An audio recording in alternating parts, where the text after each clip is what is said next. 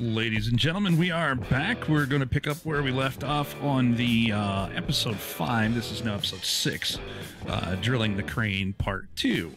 We're going to see if I can get through this thing without completely trashing the whole dang game. It was quite a challenge last time, man. I mean, it's just, I don't know how else to describe it. It was just absolutely challenging. I mean, everything that I tried to do just completely and totally fell apart. And, I don't know. Let's see. I went ahead and, as I mentioned, I drove the Navistar over from the garage. I got that parked just north of our semi-beat-up Taiga here. I also, just because I was already there-ish, I went ahead and picked up the Scout fuel trailer from the opposite side of the Blue Highway, and I drug that across as well. It's a long, boring slog. We're going to get to see that anyway when the Navistar makes its trip. I didn't want to bother you guys with that.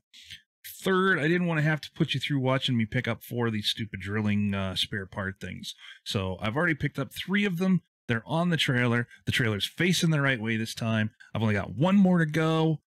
Let's get this thing going. Gosh dang it. So tired of messing with it. All right, so as I mentioned, Taiga's a little beat up, but that's okay. It's not horrible. We'll get through it. Just up ahead, you'll see the Navistar parked on the side. Just behind that is going to be our fuel trailer, and behind that is our sideboard trailer. And all we have left is this one little tiny little box. Now, I'm going to be honest, I have already redone this video up to this point because I was going to have all 4 picked up. And it just didn't. It was long. It was 13 minutes, and oh my god, it was just the same old thing over and over and over and over again. So I went ahead and just stopped and said, okay, we'll pick it up from here, save you guys the issue of having to sit through that whole boring mess. Just like we did on the last one, we're going to activate our anchors first. I don't know why it's not letting me get into crane mode. That's a little crazy. Let's restore. Maybe that's a problem. Oh, I know why. Engine's off. Okay.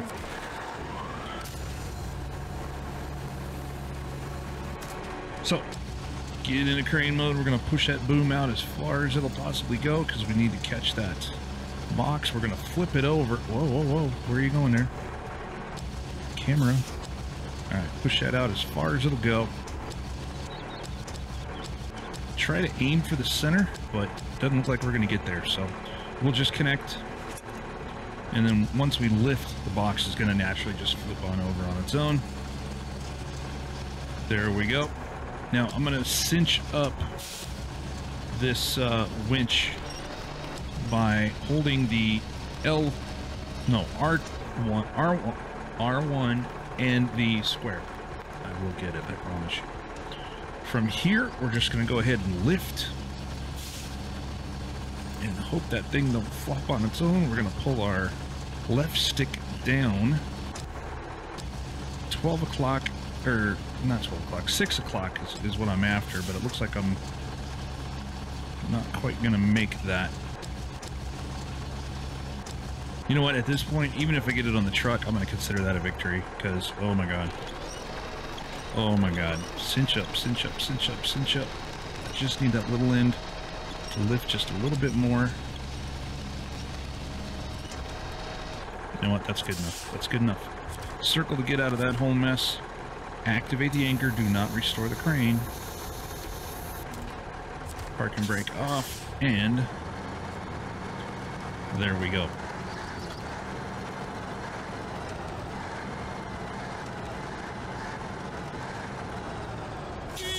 That looks good right there. Park and brake on because we don't need this thing rolling back down the stinking mountain again. Dump it on into crane mode, lift it on up. A little bit more. Then we're just going to boom it onto the trailer. Yeah, sure we are, Rick. Can I rotate this thing? Can't rotate it, gotta lift it. There, now it's spinning free.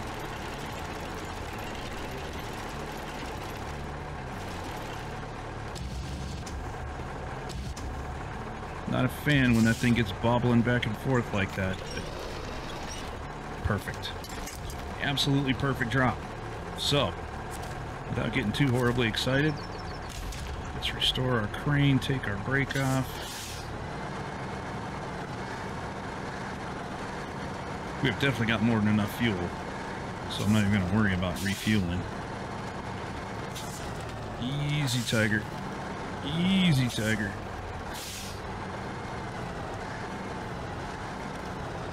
Okay. Ooh, that looked like that was tipping for a minute. Oh, God. Alright, pack cargo for what I really hope is the last time. I really do. Now, as you can see, this is a 5-slot trailer. We only need 4 boxes. So, now, we just have to get it to the factory, man. While there are some humongous boulders in the way here, it's navigable. We can get around those things for the most part. There may be 1 or 2 that we hit and we have to kind of winch over the top of, but I think I should be okay getting this thing up to the factory. Now, when we're at the factory, there is a task we have to get. It's called local entertainment. That is a bit of a challenge in and of itself. The local guys apparently set up all these barrels, stacks of 3 in, I believe, 5 different places along this northern border area. And your job is to go in there with some sort of truck. Oh my goodness. What is... See, we got hung up on that big boy right there. Your job is to go in there with any kind of vehicle, scouts, typically. Wow, you're just getting hung up left and right, man. And knock those barrels over. And as long as you get all 5 knocked over, the game doesn't care one way or the other how you do it, just do it. Then you complete the task and you're over and done with. Now, what I have found is that taking 2 scouts to the area is best, because inevitably you're going to knock 3 of the barrels over, and heading into the 4th or the 5th, 3rd and the 5th, in the route that I do it, you're going to flip and you're going to get stuck, and there are literally no winch points. And oh man, does that make you really want to just punch a baby in the head. But why I said that.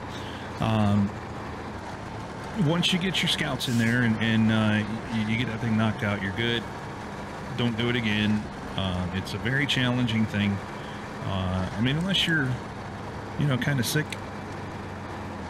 and you continually start your games over so that you get a solid playthrough. Wait a minute, that's me. No, unless you're really into that kind of thing, take 2 scouts. Trust me, you'll thank me for that advice. And then after that, we've got to get the Navistar up here as well. So, well, after that, I say after that. After we drop off this load, we need to get the Navistar back. Now, this big, humongous behemoth right here in front of us is the reason we're bringing the Navistar up. And it's for a task called Not a Drill, which is already in our... I hate backing up here because the camera clashes are ridiculous.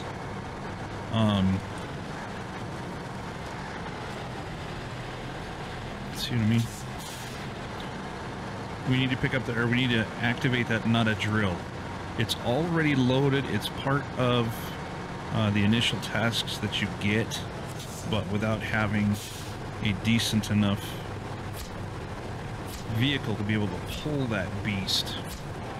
Oh, thank God. That is like a 10,000 pound weight off my chest right now.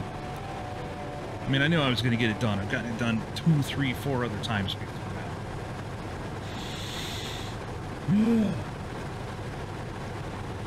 So anyway, without having a decent sized truck, semi, to be able to pull that thing, you're just not going to have any luck. Okay. So don't bother jumping on that one right away, I guess is what I'm trying to get to. Let's go ahead and we'll park this guy here for the time being. We'll go ahead and drag the Navistar over. Did I fuel that? I did fuel that up, so all we have to do is drive. Now, one of my complaints about the Navistar is this exhaust, and I may have mentioned it before, 2 episodes ago, something like that. I don't know. It's all blending at this point after making that run. But the exhaust stacks on this thing, they'll just blind you, make it really tough to get the orientation on the front of the truck. So this may not be the truck to do this task with, but I'm certainly going to try. Alright, we got through some of the nasty rocks. These, weirdly, do not seem to be affecting this truck whatsoever. Now, I do have the lift on it. I can't get the highway tires on. I mean, I'm pretty sure I set this up in a playthrough before this one, or this episode anyway. I know I set it up in a different playthrough. I don't know. Either way, this truck is a little tough to keep an eye on. But it seemed to eat those rocks alive. That's kind of crazy. Oh my goodness. Okay, there's 12 damage.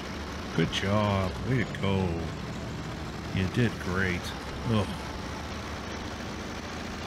There's going to be more. There just is. I say it a lot, but, oh god, yeah, see, there you go. I say it a lot, but it's the truth. In certain areas, in certain cases, in certain scenarios, there just is no other way around taking damage on a truck.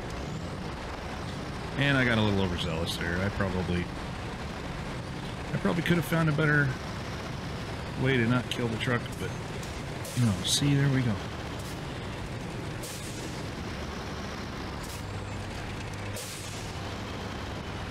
Little bit of truck trivia for those who are interested or don't know. This particular type of semi is called a conventional. There are 2 types of semis. You have this one with the nose on the front. It's a conventional, meaning the engine is in front of the cab of the truck. Let me just attach this trailer right fast. Then you have a truck similar to the Azov, which is called a cab over. And a cab over is one where the cab, or where Chuck is sitting, is directly over the engine. Hello, future me here again. Just want to clarify a couple of things. The Eisenhower interstate system is what I should have said here. I came over the top of this simply because not what I was saying. Not because what I was saying was incorrect. It was correct to a point, but I wanted to clarify it a little better. So, in order to combat damage that was being done to the highways in the United States in the 50s, the Eisenhower administration created the Eisenhower interstate system. I keep saying international. I kept saying international. So I went over the top of it for that. Anyway, in order to combat the damage that was being done, the Eisenhower administration dictated that trucks could only be so long, including the trailer. So one of the big shifts from conventional to cab over was primarily because of that. With the cab over, you could continue with your longer trailer pulls and still have enough truck there to be able to pull all those things. So that was a big shift for the cab overs as well. And then what I go on to say here in a moment is true as well. In those early days with cab overs, especially for the long haul drivers, you did have to climb through a window. But I'll get into that here in just a second. I just wanted to clarify that, because what I was saying was correct, but it wasn't exact. So what he found was these big trucks like this one were just tearing up the road systems. So they wanted to find A, more fuel efficient type of vehicle, and B, one that had a lot less weight. So they placed these massive weight restrictions on the types of vehicles that could haul freight, and they pulled all the weight from the engine compartment, pushed it up underneath the cab, put a tiny little sleeper where the guy had to climb through a hole to get into the back where the sleeper is. This little box behind Chuck is a sleeper. I don't know if... Oops. There we go. So that's a bed. You can see it's attached. You just jump out of your chair, slip in the back, and knock out, right? You can haul cargo in there too if you want, but whatever. Primarily it's called the sleeper. So those were pushed in a bit more, and the nose of the thing was cut off, and boom, you get this flat-faced square box sitting on top of two wheels with an engine literally between the driver and everything else. I guess I can't look down far enough. About where those cup holders are is where the engine is. So as time went on, those restrictions were lifted, and the price of the cab overs were starting to skyrocket, whereas the price of the conventionals was dropping down, down, down. As those two things came into confluence, word English, then you started to see more and more of the conventionals showing up on the market, fewer and fewer of the cab overs showing up in the markets. Now, worldwide, it's not quite true. Europe still uses a lot of cab overs, and still, in fact, Europe's cab overs are a lot smaller. They don't tend to have the sleepers either. Long haul runners certainly do, guys that, you know, haul more than just where you would go in one day. This is more of a long haul kind of truck. You're in it for a day, 2, 3, 4 sometimes when you're driving across the country, if not longer. And that's that. So anyway, long story short, I'm not trying to fill the video, it's just something I find interesting because of restrictions that were placed on vehicle gross weight and damage that was being done to the international or the interstate highways. The cab over was introduced to replace the conventional, and as time went on, the conventional started now to replace cab over. There you go, now you know. Anyway, let me get out of this truck and quit wasting fuel. So we're going to change... Oh, I guess I'm not wasting any fuel if the engine's off. Again, this is the conventional kind of look. You can see it's a smaller body size altogether. I'm just whipping around so we can pick up local entertainment. Show the task, accept it, back on it. And I need to drive this guy back to our garage, sell off that trailer, because at this stage we don't really have a need for it. So I'm going to do that, and I'll be right back. Okay, we are back. We've made the run from the northern section down, or the factory, down to the garage here. All I have left to do is get the trailer sold off, and then get the crane off the back of this Taiga, put it back the way it's supposed to be, and repair it, because of course I've bounced into every tiny little thing in my brother on the way down the road. I kind of put it into high and crash. So sell that thing off. You can see there's our Azov waiting patiently to be useful. Again, cab over design. There is a sleeper in there, but most of that is actually the engine and the exhaust system in the back. So, whereas that thing has the engine primarily in the back end, it's also got it over the cab. So, just harkening back to our previous educational point. The more you know. Okay, so let's change a few things on the back of this guy. First off, we don't need the low saddle any longer, so let's get back to our sideboard bed. That should also get rid of the crane all in one shot, which it did. So now that we are beautiful and put back together again, why don't we go ahead and tackle some of these more local things. Let's just take the one that's right in front of us. We'll go ahead and get into the trailer store. We're going to need to get the little sideboard trailer. There we are. We need metal beams and service parts. All of those can be had at the warehouse for memory purposes. We'll come out of the garage, go up the road. We'll take the camp road I mentioned earlier. Drive that along, and boom, we are at the warehouse. Now from there, we need to deliver it to the rock slide. Let's just go ahead and get that task open and running.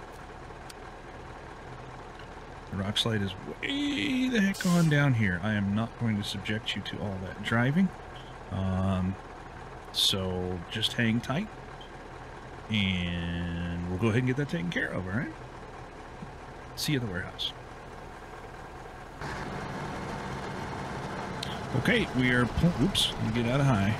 We're pulling into the warehouse. We need to get the metal beams ×1, service spare parts ×1. That'll go ahead and clear out the rock slide for us. That should be awesome, I guess.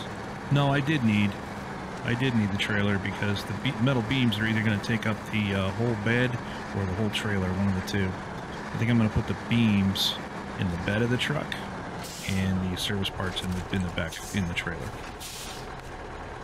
Just to give a little bit more weight on there. Concrete blocks, service spare parts, those go to the trailer.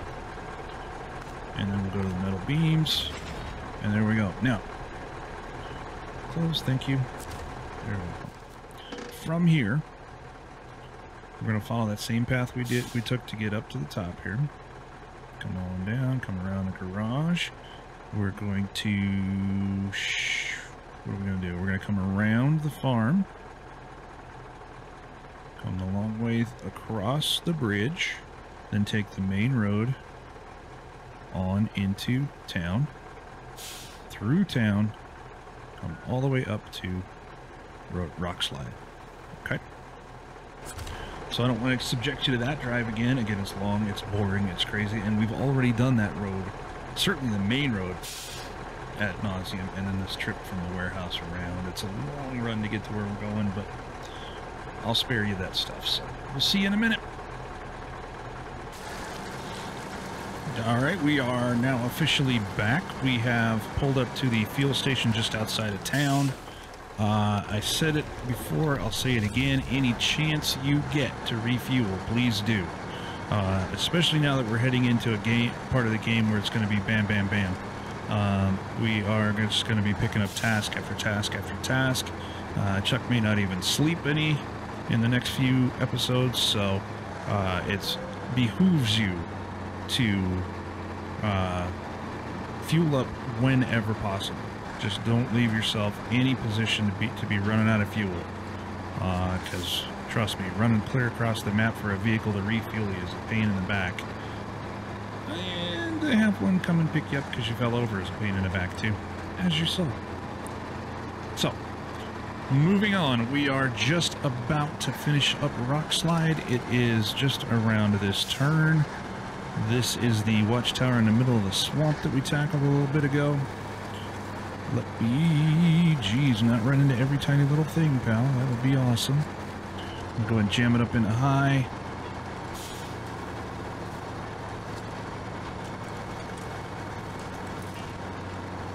Get through this muck. This is serious mud through here, by the way. And this should take care of rock slide for us. There we go, 180 stars, $1,600. Let's see where we're at in terms of our progress. We have another 180 stars to go. So let's head over to the... Oops, let's shift it down into auto first. Let's head over to the trailer store. We'll sell this trailer off. And then I think what we're going to do is we're going to go and recover a drowned Chevy Kodiak. Now, we're not going to get a lot of use out of that truck. This may be another thing where I'm like the Scout. Just don't do it, just don't do it. But I don't know. I just don't have a lot of use in the big Kodiak. I just don't. I think this Taiga is 10 times the truck that Kodiak is, and I need to figure out where we are. So, oh yeah, okay. There's 2 ways to get to the trailer store. We could have turned right and had to do this big, huge U-turn, or we turn left here and we take a shorter U-turn to get down to there. Now, as we cruise around, and this is something that my wife reminded me of today when we were rewatching a video downstairs on the big TV. I tend to do that just to make sure that my audio levels are where they need to be, that the screen doesn't get too out of whack. There isn't a whole lot I can do to help that. Some of it's just rendering on YouTube's part. But anyway, we were watching a video and my wife leans over and she says, "Hey, did you see a wolf yet?" I said, "Well, no, I haven't really been in areas where wolves show up, and I certainly haven't been driving at night. But now we're going to." So you don't get anything special for it. It's just one of those things. The wolves show up in the distance in your headlights at night, usually off one of the dirt roads, something like that. And they're there, and then poof, poof, they're gone. So if we happen to capture one in the headlights, how did I do that? If we happen to capture one in the headlights, then by all means, I will go back through the video, edit in a stop frame the horribly blurry image of a wolf, and then you guys will be able to see that too. You got to be quick on your toes. They do disappear very quickly, and you know, it's just something cool. Like I say, you don't get anything for it. It's just a little side thing the developers threw in. I think it started out as sort of a myth when the game first released. God, when was that? I want to say like June, maybe, something like that, of 2020. 2020 is blended, man. Everything seems the same anymore. But I think it started off as like this urban myth. People didn't really believe the wolves existed. And then all of a sudden, all over the internet, within days of the release of the game, the wolves started showing up.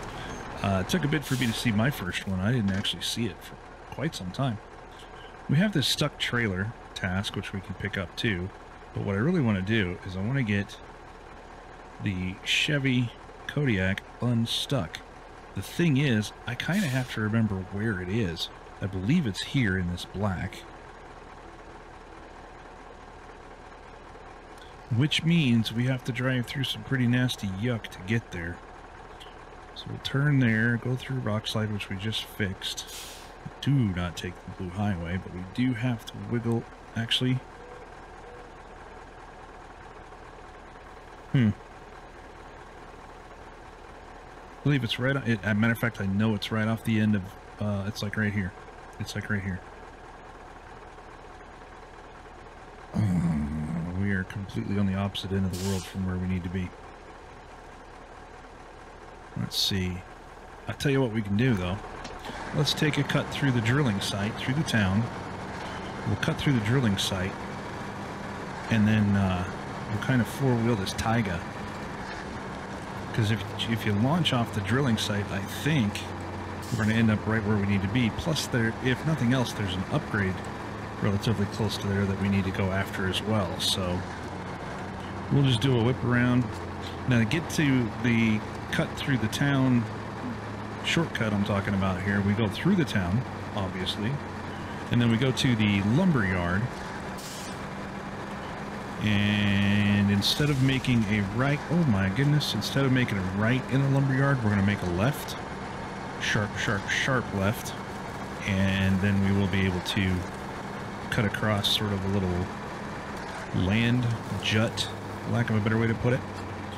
And that'll allow us to drive right into the drilling site. Now the drilling site is going to be important when we get that big Navistar running with the humongous trailer we were talking about at the beginning of this thing. That drilling site is where we have to take that humongous trailer as well as other building material that we pick up along the way. So, what am I doing? Good Lord. How about you get control of your truck there, pal? See, I fouled up. I meant to cut through the town, but I didn't because I got to talking about that stupid trailer. I hate when I derail my own school of thought here. Because we're going to be doing some muck driving, let's go ahead and fuel up. Alright. And now you should recognize this from the very first drive we made. This will take us by a watchtower, and then we can also end up right in front of the lumber mill. Boy, this tiger's a whole lot, or tiger! This taiga is a whole lot more steady going through this muck than that Chevy was. Boy, that Chevy was bouncing like crazy. Bouncing around like a crack-filled ferret. Quote unquote. That's a direct quote. A movie called The Guild, or a series, web series called The Guild. Okay, so here is our lumber mill.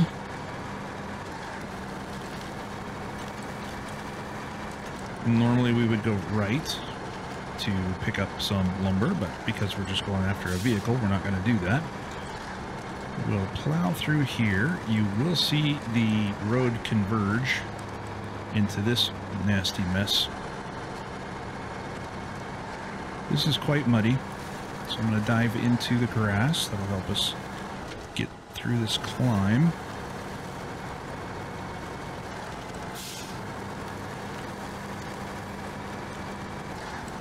There we go.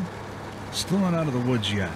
This is that little land jut I was telling you about. There's a little bitty creek that is part of the overall river. It just comes in and dumps and fills in the other side of our drilling site. We're going to stay on the grass here because this is a horrible mess. There was an upgrade there. I believe we already picked that up, so perhaps I have discussed this path before. May have. You want to be real careful of your tree stumps through here. They will eat you alive. And let's see, we need to be across that bridge. Looks like dawn is approaching. That's always good. It's way better to drive in the daytime than it is at night, but that also means our ability to see wolves has drastically diminished. They do not show up during the day. If they do, I swear I've never seen them, so...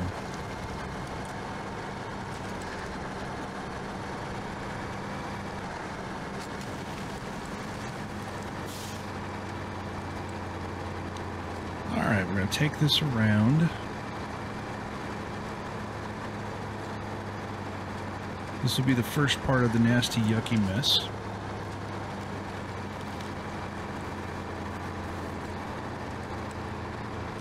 If you continue to your right there, that will take you around and then up to the little mud bog where the gas station is. This takes us through a massive mud bog.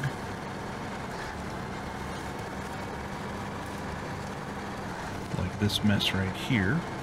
Obviously the taiga's eating it. Now there is a downed vehicle here.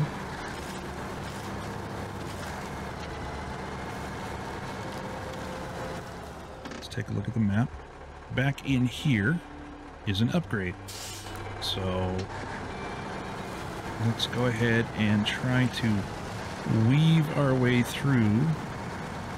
Oh, this might have been the wrong direction. Actually, I think I can eat that tree up. Just knock that over. Maybe. Nope. Alright, maybe I can punch through this. Careful, careful, careful.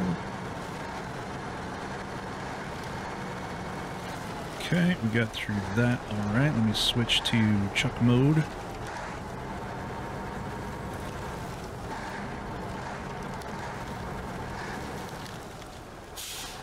That is the bridge we built. Off in the distance, if I can get the stupid trees out of the way. There we go. Isn't that a beautiful sight? Let me get an idea where we are. So we need to veer to our left. And there's our upgrade. And frankly, I do not remember what this upgrade is for. I'm betting it's for a truck we have already sold off.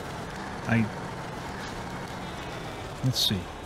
Rather than guessing, let's just look at it. hey, it's the SnowRunner thing. That's what we needed to get anyway. So this is actually for a whole huge list of trucks. So our Scout 800, our Con Marshall, Hummer, which is available in Alaska, Chevy Apache. Again, found out that is actually part of an upgrade pack, or a DLC pack. The Dawn, the TUZ, the Con, those are all vehicles you find in Russia, as well as the R87. And then, of course, our Chevy CK1500, our first original truck. So, hide the list, we will definitely take that. And that was a good find. Now let's see if we can get that big old Kodiak out of the woods.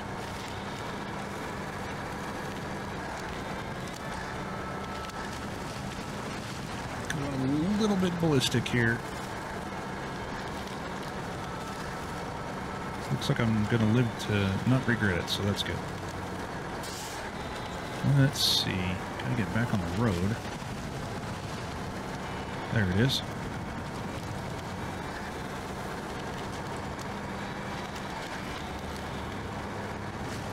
Now this is going to go off to the right, and then it's going to be at this weird kind of angle, okay? And the truck's probably going to slide a little bit when we hit that weird angle. Not in this mud, but around this bend as it starts to make a climb upward. Then it's going to take on a weird angle. You kind of want to take your time a little bit going through this. I have had the truck slide off, and I have had to winch, see it push off on its own. I've had to winch myself clear. The key is don't panic. Don't panic. Don't panic. Don't panic. I mean, you shouldn't panic anyway. It's just pixels, right? But it's funny how these games elicit that kind of fight or flight instinct in you, you know? You literally, you suffer no loss except for time, you know? I don't know. Human instincts. They're crazy. You get emotionally invested in this stuff. Alright, so we are just about to the crest of this one. We're going to make a left-hand turn. What I'm trying to do with this series, better than I did when I started the other one, ooh, good night, is I don't want to be driving around aimlessly forever and just boring you guys to death. If the task involves driving over areas that are new or better ways to do things, then I'm going to show you the drive. And this was sort of a new route, so I figured I'd try it. Otherwise, I'm just going to cut the driving out like I just did, because there's no point in going over the same road over and over and over again. You'll do that as you're playing anyway. There's no need to have to watch that. This bridge eats my lunch. Bridges like it do as well, but we got through that one okay, so that's great. So as we come through this area, we're going to get another big mud patch, and then we have to be real careful of these. Don't go barreling through here thinking that you're going to be okay, because there are tree stumps all over the place. So typically what I tell, or what I told my wife was, go to the end of this first power line you see, and then just come all the way around it. Get into the roundabout, come over by the cat. Now this is a telehandler. Oh no, it's not. Yes, it is. It's a big, huge telehandler. But it's not the cat one. Well, certainly it's not the one that's, dang it, I was going to get a better view of that. Nope, truck's in the way. Alright, it's not the one that we can get through the DLC pack. I still want to figure out where that is. Let's pop this thing into high so we can blow through a little bitty mud climb. That should be good.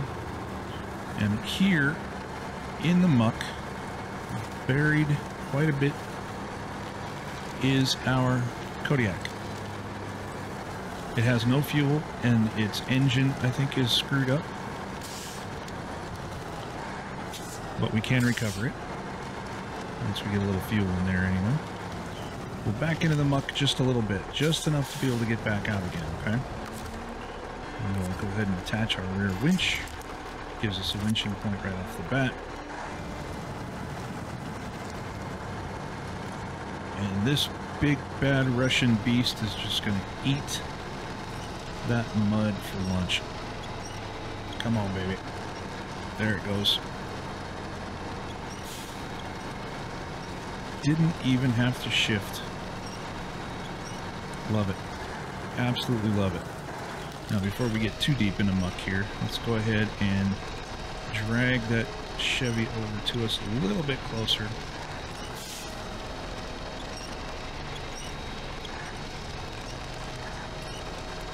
There we go.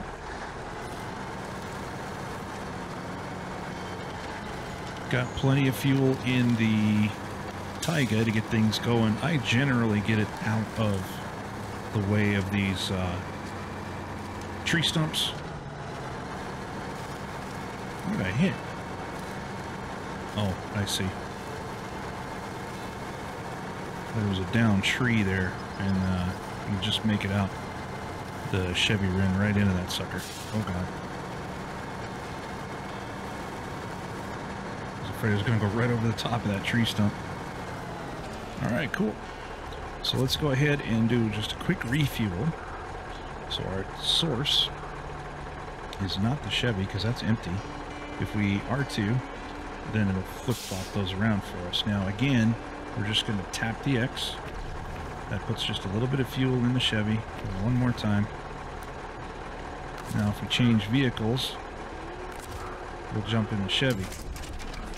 Now you can see off to, where am I? Here, right over my shoulder. All that's red, and that boom, boom. That's that engine trying to turn over, but it's all screwed up. So we'll just go ahead and recover it. And we're going to retain it, and then we're just going to forget about it for a minute, because we don't really have a use for it, you know. Flip back over to our Taiga, however, I'll figure out how to say that. What am I doing? There we go. And we have recovered our Chevy. Big old Kodiak. So it's kind of a long drive to get here, but as I said, if it's a new route to take, or if you don't, if it illustrates how routes connect, then by all means, I'm going to show you how that looks. But if we've gone over it 5, 6, 7 times, you know, I don't see the point in showing you that over and over and over and over and over again. So I'm just not gonna. I'm just not gonna. Thought that might be a road. I was like, I don't remember going up that road. Good night. It's not, so I won't. So since we are here, let's get up to the asphalt so we don't sink in. Let's get an idea of what's around us, and then maybe we get things set up for the next run. We are not quite center of the map. That is a watchtower that I believe we have not acquired yet. Why don't we go ahead and do that, because it's just around the corner.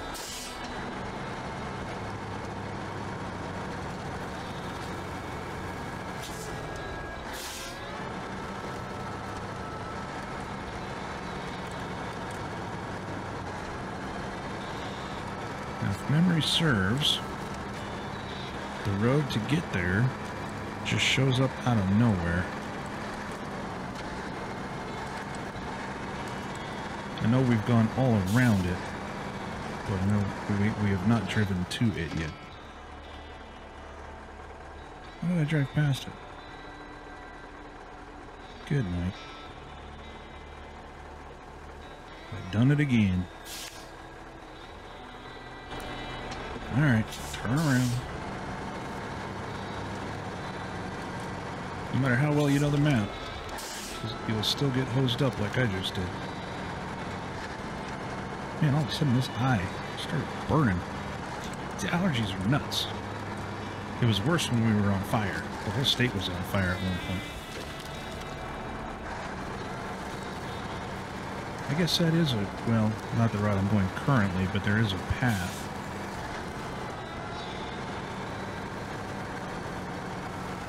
Again, watchtowers are probably something better served by using a scout truck, but we got the Taiga, we might as well use it. All right, 50 stars for that one. Let's see what the observation tells us. Wipe my eye. I rub my eye. Nothing really new illustrated there. We already knew about everything that this thing's trying to show us, so that's good. We can continue up and over the rim and then back down to here. Now, this is King of the Hill, as well as this point right here. This is the worst route of them all. As I mentioned in a previous episode, that's the route that I had my wife take mistakenly. So let's go around the mess here. You can climb that, but you don't really want to. And I'm hoping not to tip this whole thing over again. Oh God. Can I keep this angle? And there we go. Don't count chickens, but there we go. Oh, am I high centered? Got over it. Sweet. And then this is a path you take to get up from the other side. And you catch the watchtower in a mad rush on the way down. And that'll make you pucker. Because as you saw, that's pretty much straight up and straight down. So let's see if we can get this last watchtower knocked out before we call it a day. Make sure that I'm on the right path. Okay, so there is the road we need to click. Get there. We need to be right there. This way I don't miss it again and have to back up 20 times. I feel I have done enough to compromise my view in people's eyes over the last 2 videos, so let's not add to that diminishing return.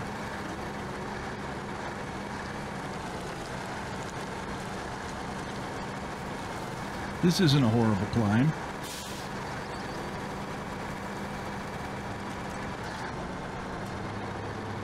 Certainly not with the Taiga. Tiger will kind of eat this thing up, so. But again, because of the narrowness, because of the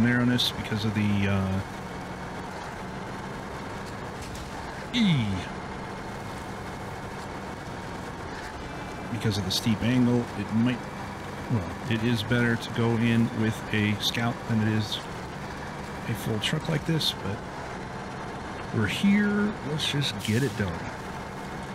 Let's just get it done. Now, I don't know if this is going to give us anything new either. We've pretty well covered the whole dang map at this point. Let's take a look. Any new things? Anything I haven't discovered yet? Nope. Okay, launch the observation.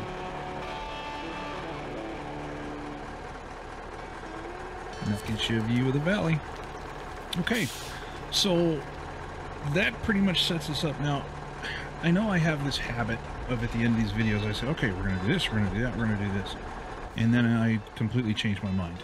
2 reasons for that. One, usually about 24 hours passes between the time I do these and the time I actually sit down to, or by the time I finish one and I start the next one. So that's a big contributor.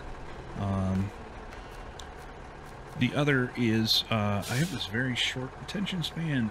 Ooh, shiny, and then I'm off to something else. So let's see what makes the most sense based on where we are. King of the Hill, because we're right in between those 2 points, and we would come up with a Scout to get that handled. Riverside Repair is so far out there. Stuck Trailer is so far out there. Missing Oil Tank is way out in the boonies. So maybe King of the Hill and try to tackle drainage and get some driving done.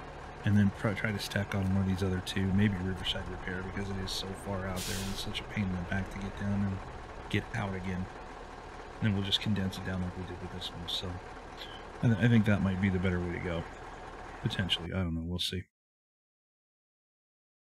So Again, thank you for watching. If you've watched this far, I certainly appreciate it. I would very much appreciate it. Again, also, if you could drop a comment down below and maybe give her a thumbs up.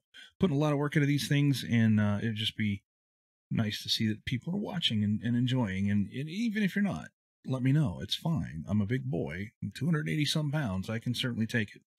But like I say, with that, we are going to go ahead and end this video. If you have any questions, any concerns, check the Facebook link or drop a comment below, or do both. Do both. That'd be great. If you want to even follow the page back on Facebook, that would be awesome too. I'm trying to get up to 100 there. Right now we're sitting at 51 and we're kind of flatlined. So any kind of bump I can get with that would be great. Just click the link below. It'll take you there, and just click the follow. You'll get notifications when I post new videos either way. You'll also do the same thing if you click the bell and do the subscribe button. I'd appreciate a subscription on that as well. But in the meantime, we got her done. We got it done. No more having to worry about those stupid drilling parts. Thank God. Thank God. Anyway, until the next one, I'm Rick with the Playthrough Channel. Thank you very much for watching, and you have a good rest of whatever it is for you.